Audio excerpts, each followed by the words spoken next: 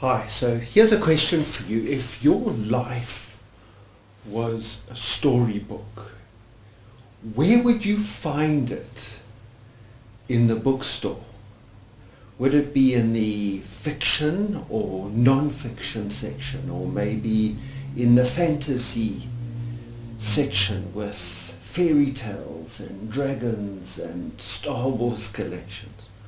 Or would it be maybe in the science fiction section where it's just unbelievable?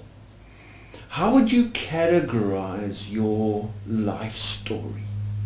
Would it be a drama or a thriller, or maybe just one of those books that are kind of a reference book with a list of tasks in education, maybe found in the cooking skills department, or gardening, or how to?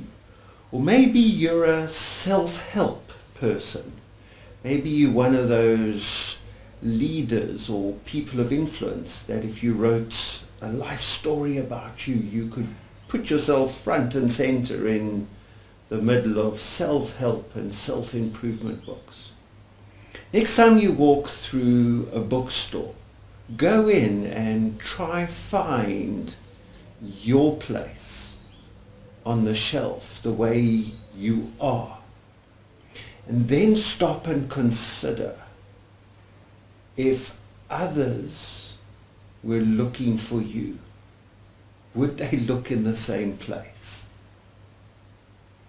and would they buy your story? Why don't you comment below this video and tell us what department or section or shelf you would find your life story on.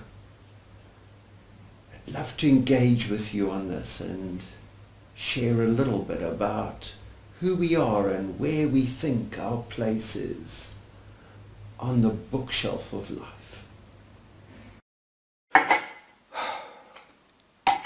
The end.